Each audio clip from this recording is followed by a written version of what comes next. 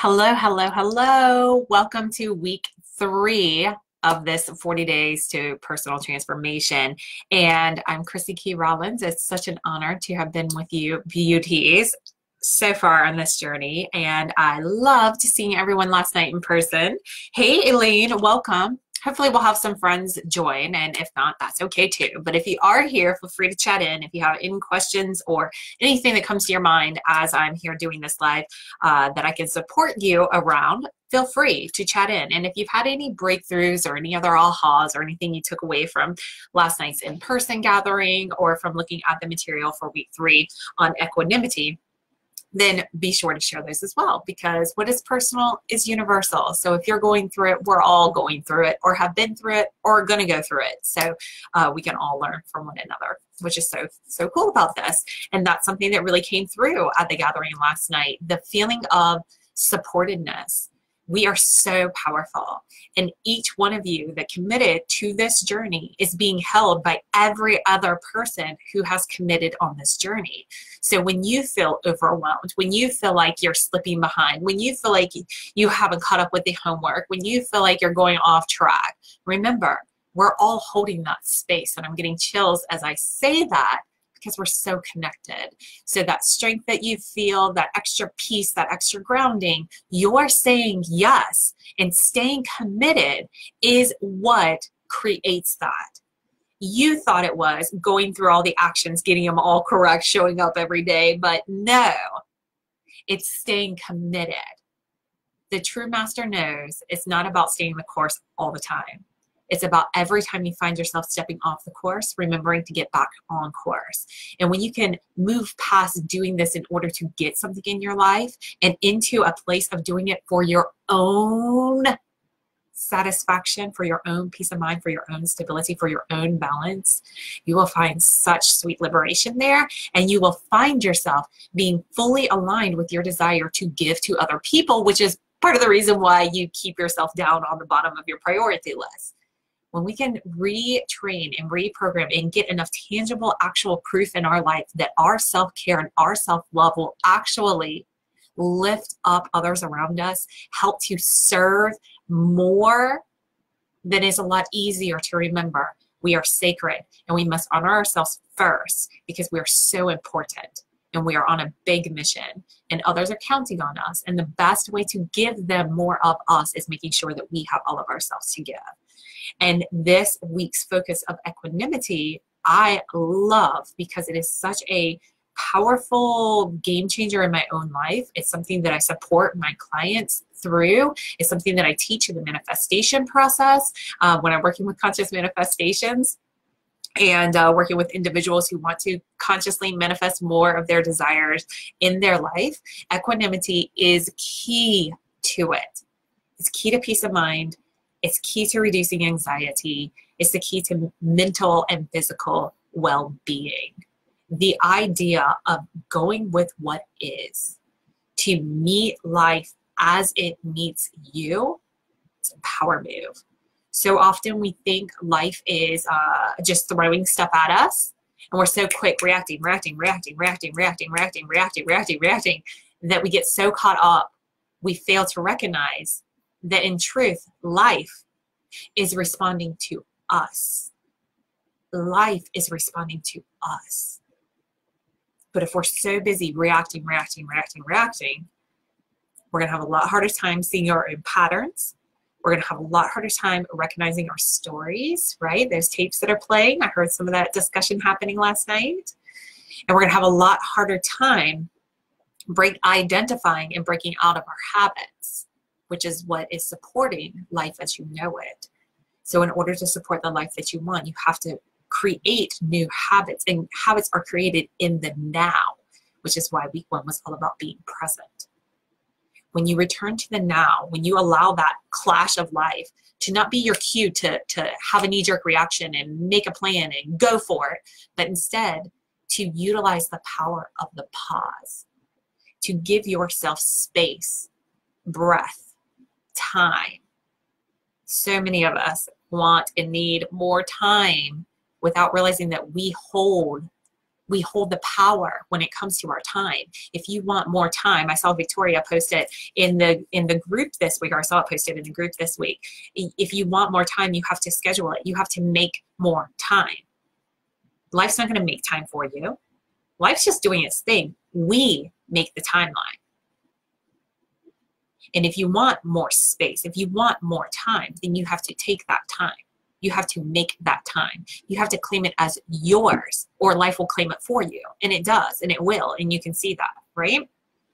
So equanimity, that ability to stay with what is, to feel what you're feeling and not react, but instead feel it, receive the information, connect to what you know to be true, and take a step in faith. That's where the magic happens. That's where things start to shift. That's where it starts to change. And this is a powerful thing to remember when it comes to changing your life. So often we think, I got to change my life, so let me change everything.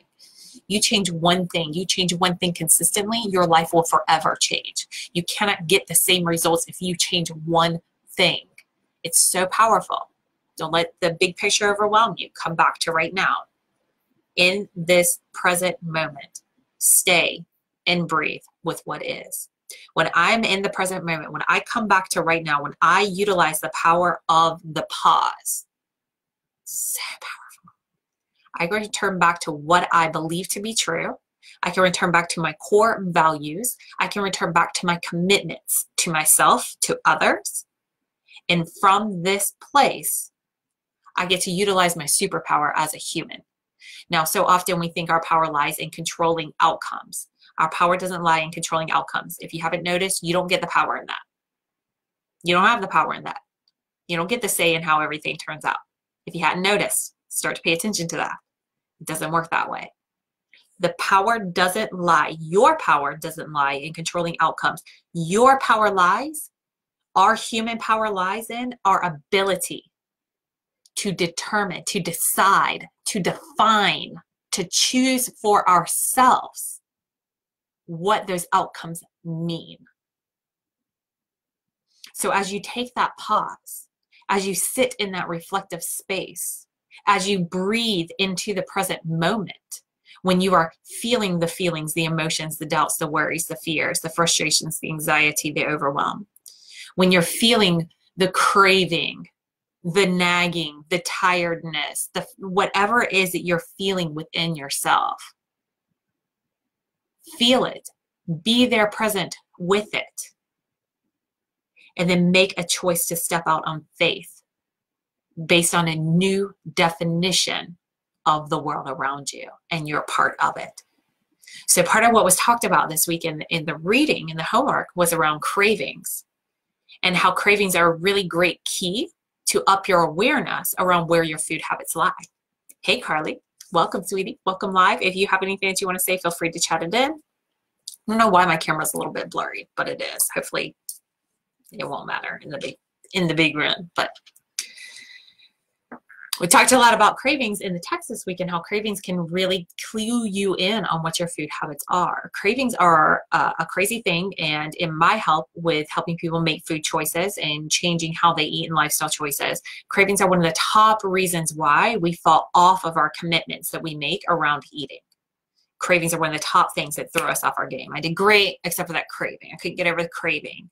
I myself just felt called to cut coffee out. And actually, I had gotten that calling for quite a while, but I didn't want to, because I didn't want to go through any kind of caffeine withdrawals. I didn't want to go through any cravings for it. But my body insisted one day. She said, no more. And I said, okay. And I transitioned with no problem. I was listening. I was ready for it. I allowed it. I welcomed it. I didn't resist it. It wasn't a problem. It was an agreement. So when we think about cravings, we have the ability to define those to mean whatever we want. It means you're going without something. We had it mentioned last night in the gathering that every time that we say no to something, we're saying yes to something else. When that craving comes forward, why not drop what you know, shift your perspective, and re-identify that craving not as a reminder of what you're not having, but as a reminder of what you're freeing yourself from, what you're liberating yourself from. I'm big into nutritional cleansing and supporting the body into being flooded with high quality whole food nutrients so the body can kick in its own natural cleansing mechanism. I'm a big fan of that. I'm a big fan of the fruit feast that's on deck. And I was going to talk about that today, but maybe I will. And maybe I'll hop back on and do another live later this week. We'll see what happens. I didn't want to be on here for very long. What was I saying? We have the, what was I saying? Equanimity, cravings, fruit feast. It's okay. It'll come back. It's a beautiful thing that the universe does. You just got to let it go and it'll come back to you.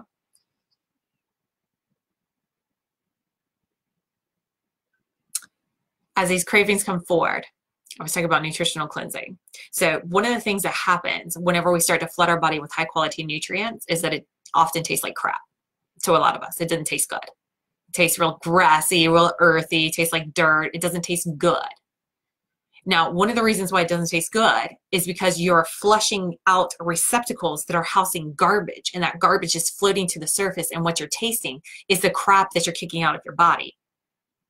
So if you stay with eating clean for 2 days, 3 days, 4 days, 5 days, 6 days a week, 2 weeks, your body will readjust itself and you'll notice that food will taste different. It'll taste more vibrant. It'll taste more fresh. It'll be multidimensional. It'll taste like life because you will start to clear out those old receptacles and you'll start to actually put in the nutrients that those receptacles were designed to hold instead of these false replicas that give a false sense of satisfaction and just clog up all these little receptacles and receivers that we have throughout our body.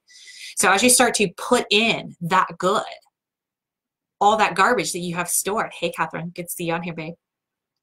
All that garbage that you stored floats to the surface. So I'm here to say, what if those cravings are nothing more than a sign as to what you're freeing yourself from? So when you're craving that beer, when you're craving that caffeine or that coffee or that chocolate, that sweet thing or that salty thing, when you don't give it to yourself and you start to get that craving, it's a clear sign that that's getting kicked out of your system. You're doing a beautiful thing. You're doing everything right. It's a confirmation. It's a validation. It's an affirmation to keep going. And once you move past that point, you will find yourself free of it. I've been vegetarian for, gosh, it's 2019, so over a decade. Yeah, about a decade now, 9 years. And there are times that I still will have a craving for like a hot dog. And I laugh because I'm like, what if that's like leftover hot dog residue from, you know, a decade ago when I ate a hot dog that's just now clearing itself from my cellular memory? I don't know, guys. I can't prove any of this stuff, but I'm saying you can't prove any of it anyway. So why not go with the narrative that makes you feel empowered, that makes you feel fulfilled, and that best lines up with your beliefs? That this is a divine experience that's happening, that you are supported, that everything in this universe is championing in your favor for your success, for your full vibrancy and vitality in this life. You can live by whatever definition you want to, but that's your power of choice. You have that ability to make that choice. So this is my invitation to you this week as you prep for the fruit feast that's on deck for next week, as you really sit with this idea of equanimity, as you loosen your grips on control over things that you have no control over, and you sink into the present moment to become aware of where your power lies, and you begin to consciously utilize that power of choice and start to redefine your world. I invite you to reflect on just taking that pause. When I take the pause, I can then act in my faith. Take time to reflect on that as you sit with that food, as you sit with that craving, as you sit with that itch, whatever that itch is, to reach for that thing that you said, I'm going to cut back on, to reach for that thing you said, I'm going to leave alone this week, right? And then ask yourself, what thought or feeling, what do I want this taste to replace? I didn't consider myself an emotional eater, but then on the other side, I realized I did eat to escape what I was feeling in the moment. I would feel overwhelmed. This tastes good. While I'm tasting the goodness of this, I am not looking at or involved with the not so feel goodness of this is happening over here, right? What do I want this taste to replace? And sit with that. And another thing in preparation for the fruit feast that's really, really important if you're not a natural vegetarian like myself, is so often we think, oh, this is what I can't do, or this is so hard for me to do, or I can't do this. Instead of focusing on, I can't do that. I can't go 3 days, 4 days with just fruit. I can't do that. I can't do that. I can't live without coffee. I can't live without wine. I can't live without red meat. I can't live without my donuts, my bagel, my cream cheese, my Nutella, whatever the thing is for you. I've honestly never even eaten that, but I hear it's wildly addictive. Whatever that thing is you think you cannot do, instead of putting your attention there, focus instead, what can I do? There's no way I can eat 15 different fruits every day, but I can eat apples and oranges and pears and pineapples, right? What can you do?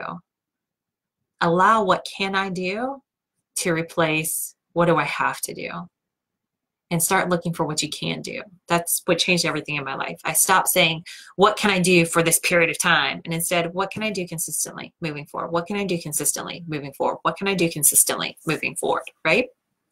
Maybe you got to psych yourself up for this 3-day or for the fruit face focus, or maybe you want to create those long-term lasting changes. And then the action that was really on my heart and mind, because this really, really, really, really, really goes hand in hand with equanimity so well. No matter what, no matter if you stay the course, no matter if you get off track, no matter if you give into cravings, no matter if you sit with cravings, no matter if you make that empowered choice or if you fall back into default habits, no matter what happens, no matter what happens, no matter what happens, remember, you always deserve more love, not less.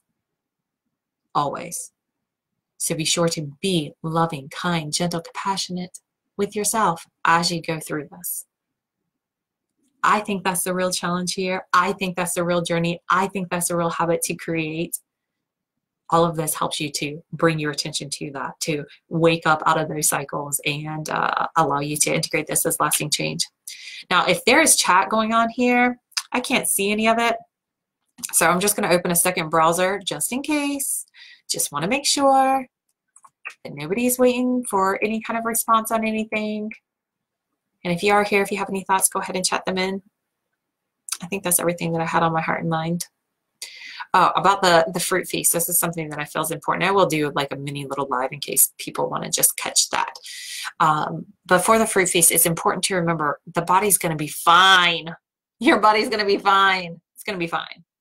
The body was designed to go for days without any food at all.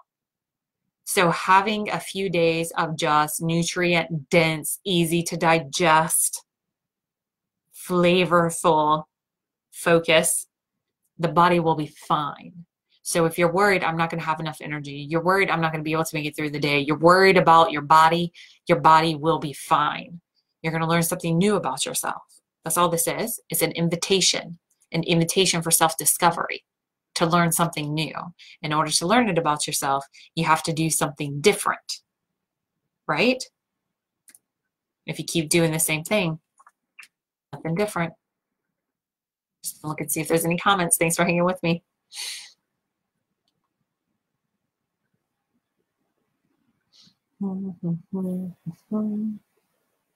Okay, not seeing any comments, so it's not just on my end.